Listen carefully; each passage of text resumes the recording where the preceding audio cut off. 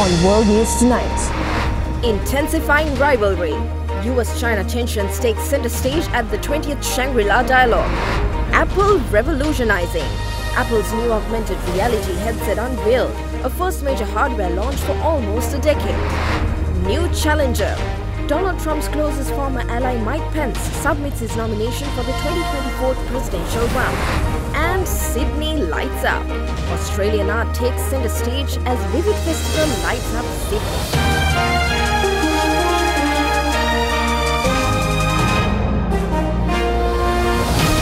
This is Derana World News Tonight. Reporting from Colombo, here is Suzanne Shanali. Good evening to you all, and you are watching World News Tonight. Now, as tensions between the United States and China are at a historical high, the 20th Shangri-La Dialogue, a prominent Asian defense forum, was dominated by this topic. Despite the conclusion of the event, contentious issues, especially those revolving around the Taiwan Strait, remain unresolved. Curtains came down on the 20th Shangri-La Dialogue at the weekend, but not before underscoring tensions between two global superpowers, the US and China. This rising friction threaded through the entire event. Mutual respect should prevail over bullying and hegemony. Facts have proven that where there is hegemony in power politics, there will be no peace and wars will abound. The defense chiefs from the two countries didn't even get a chance to sit down for one-on-one talks, with Li Shangfu turning down American counterpart Lloyd Austin's calls for discussions. All the pair shared was a handshake during the opening reception. And a cordial handshake over dinner is no substitute for a substantive engagement. And the more that we talk, the more we can avoid the misunderstandings and miscalculations that could lead to crisis or conflict. Much of the conflict stems from the discord over the Taiwan Strait, with both sides refusing to budge from their stances. But we are determined to maintain peace and stability across the Taiwan Strait. And so are a number of countries around the world, and that number continues to grow. Let China make it clear once again. The more ramped up the separatist activities for Taiwan independence, the more resolute our countermeasures will be, and all foreign interference will end in failure. Meanwhile, the forum was paralleled by a tense incident taking place in the Taiwan Strait. A Chinese warship came alarmingly close to an American destroyer during a joint Canada-US mission. The standoff reflected how brewing tensions between US and China continue to pose a problem, with the Shangri-La Dialogue concluding no closer to a resolution.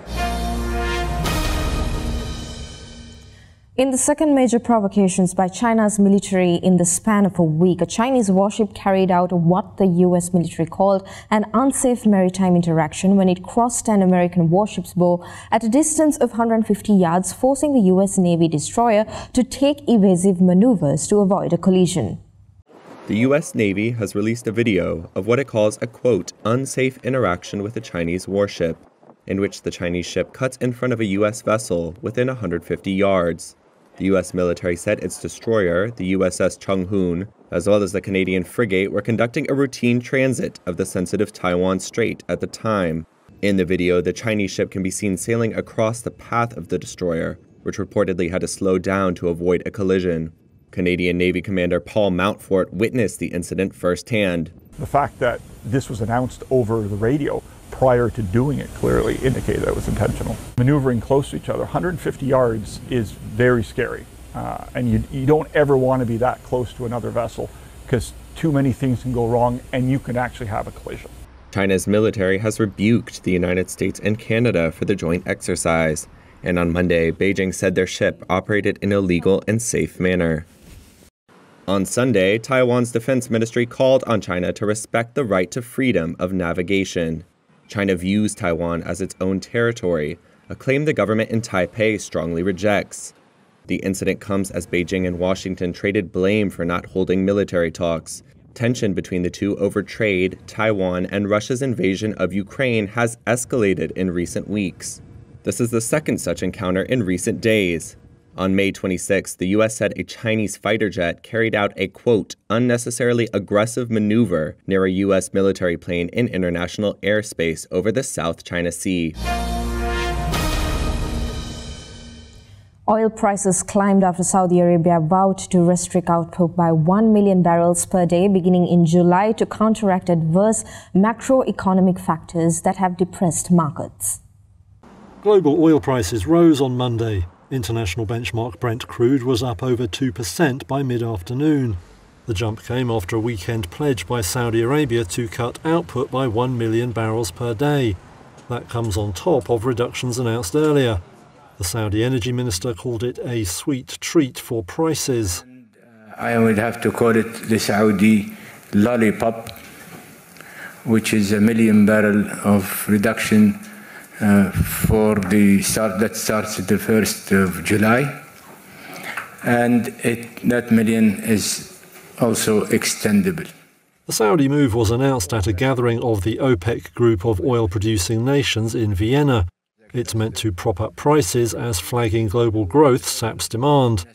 OPEC Plus, which includes Russia, pumps around 40% of the world's crude. The group had already cut its output target by over 3.6 million barrels per day. Analysts say Saudi Arabia seems determined to keep prices above $80 per barrel in a bid to balance its own budget for the year. Even after the latest cuts, however, oil prices were still sitting just below that level. Some also question how much substance there is in the moves on output.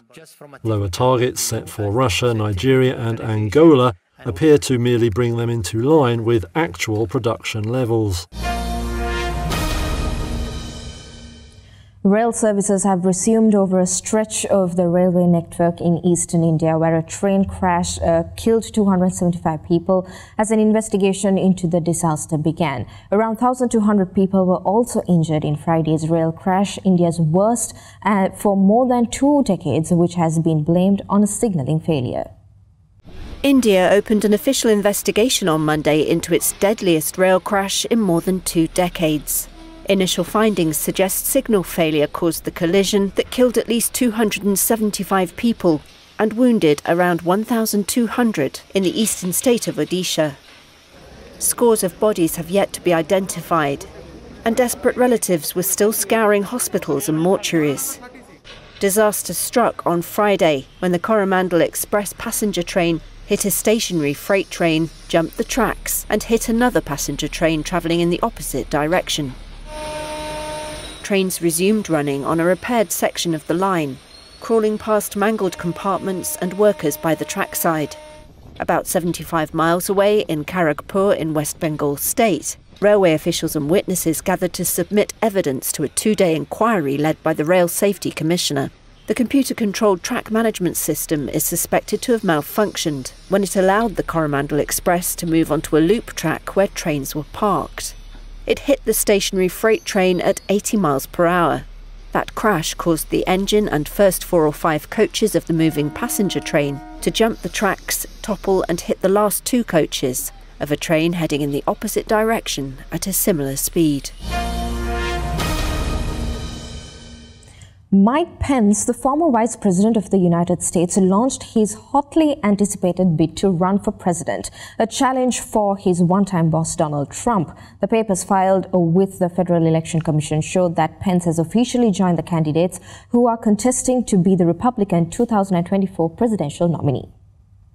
Riding his way into the presidency race, Mike Pence has officially thrown his name into the ring as a Republican candidate for 2024's presidential election. The paperwork declaring his campaign has been filed, and a formal announcement is expected on Wednesday in Iowa. And I have to tell you, over the last 2 years, Karen and I have spent a lot of time reflecting and praying about everything in this country's dealing with and what we might do to serve. And I don't have anything to announce today, but I can tell you, when I got time to announce, come this Wednesday, I'm announcing in Iowa. His biggest rival will, of course, be Donald Trump, the man he served as vice president between 2017 and 2021. Pence was a loyal defender of the president for those 4 years, But he's distanced himself from his old boss since the riot by Trump supporters at the US Capitol in January 2021. Trump had pressured Pence to overturn Joe Biden's election victory, which he refused. Some rioters were heard chanting, "Hang Mike Pence," as they stormed the halls of Congress. And many Trump loyalists view him as a traitor. Pence is just another name to add to an ever-growing list of Republican candidates. A list which includes Florida Governor Ron DeSantis, who is seen as Trump's closest contender, as well as former Governor of South Carolina, Nikki Haley. Many experts are describing this race for the Republican nomination as one of the most right-wing the party has ever seen. We're going into a short commercial break. We'll be back soon with more world news.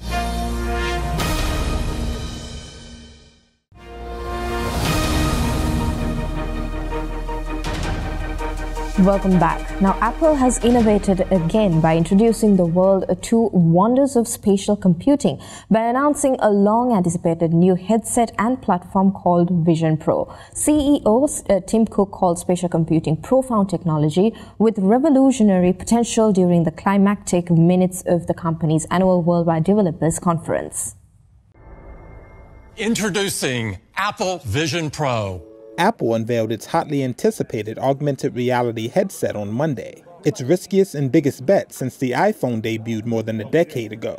The Vision Pro poses a direct challenge to Meta's line of mixed and virtual reality devices. And with a price tag that will start at $3,499, the Vision Pro will cost more than 3 times Meta's priciest headset when it launches next year.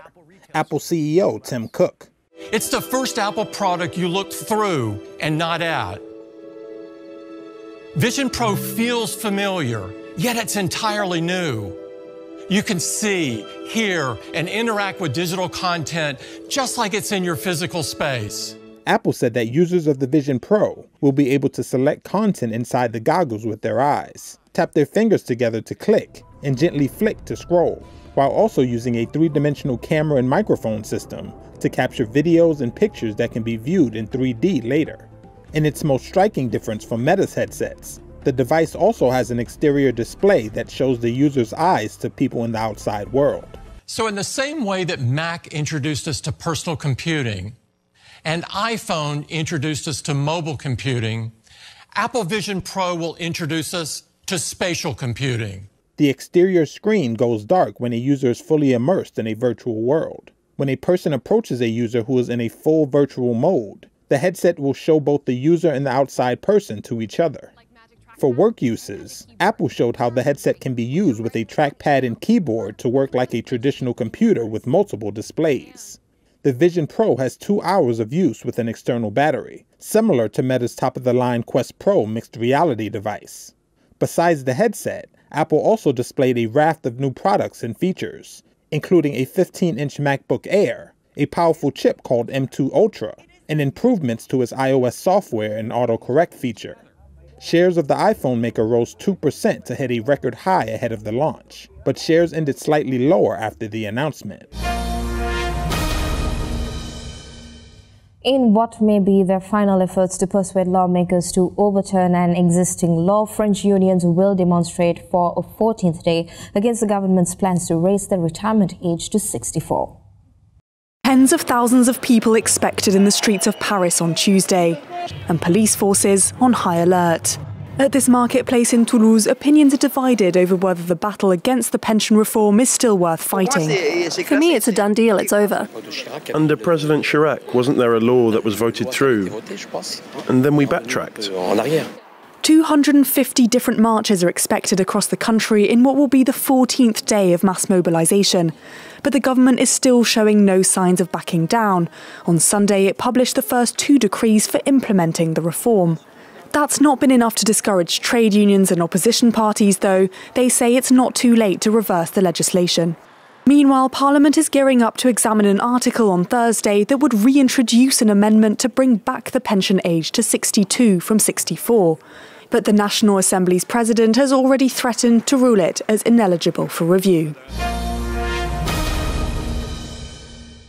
Over in Ukraine, Russian military authorities claim Ukraine has launched its counteroffensive with little success. Kyiv has not confirmed the attacks, but saying Moscow is spreading false information. Russia has claimed that Ukraine has started its highly anticipated counteroffensive, but has failed to make any progress. Moscow's defense ministry on Monday said that Kyiv launched the offensive in the southern Donetsk region on Sunday morning, deploying 6 mechanized battalions and 2 tank battalions. The enemy did not achieve its goals. It had no success. As a result of the skillful and calculated actions of the East Group, the Ukrainian army suffered losses of more than 250 people, 16 tanks, 3 armored personnel carriers, and 21 armored vehicles. Though Ukraine did not address Russia's claims, its Center for Strategic Communications of the Armed Forces said on Telegram that Russian propagandists will spread false information to demoralize Ukrainians and mislead the community, though it did not address Russia's claims directly. Also, during his interview with the Wall Street Journal on Saturday, the 3rd, President Volodymyr Zelensky said Ukraine is ready for the counteroffensive and that he strongly believes it will succeed against Russia. Tensions are escalating with a drone attack setting an energy facility on fire in Russia's western region of Belgorod on Monday morning. The city, which borders Ukraine, has been used as a military base by the Russian army and also saw guerrilla warfare from pro-Ukrainian Russian militia last month. Meanwhile, Russia said on Monday that it began naval drills in the Baltic Sea that will last until June 15th. Up to 40 ships and boats, 25 aircraft, and around 3,500 personnel will take part in the exercise. This comes a day after NATO member states kicked off their annual drills in the same area. Global airlines increased their prediction for the industry's earnings in 2023 by more than doubling it, but they also issued a warning that the post-pandemic recovery could be hampered by delays in procuring planes to meet the increasing demand. The world's airlines are holding their annual get-together this year in Istanbul, and they meet in bullish mood. Carriers have more than doubled their profit forecast for the industry this year, lifting it to $9.8 billion. That as travel demand soars after the global health crisis. Fuel prices also show signs of easing. International Air Transport Association Chief Willie Walsh sat down with us ahead of the body's annual summit. He says demand really isn't the issue for airlines anymore. They're not concerned about the macroeconomic environment. They're concerned about the access to spare parts for their existing aircraft and the delivery of new aircraft. So it's definitely going to hold back capacity growth. I think it's frustrating because airlines can see strong demand, but they're not able to match supply with demand in many markets. Soaring airport charges are also a concern. Walsh singled out Amsterdam's Schiphol hub as one that was making life hard for airlines. The industry also fears a repeat of the chaos caused at major airports by staff shortages and strike action. But Walsh says the trouble may come elsewhere. Most of the airports, I think, will be okay as well. I think they've learned the lessons from last year. But the areas that we are concerned about this year, air traffic control, it's a European issue and it's a US issue principally. And to some degree, we may see some border control issues as well. Airlines around the world, from Qantas to Ryanair, have lifted their forecasts for the summer. Many say people are desperate to travel again after years of lockdowns and aren't put off by high ticket prices. The next few months will put those predictions to the test.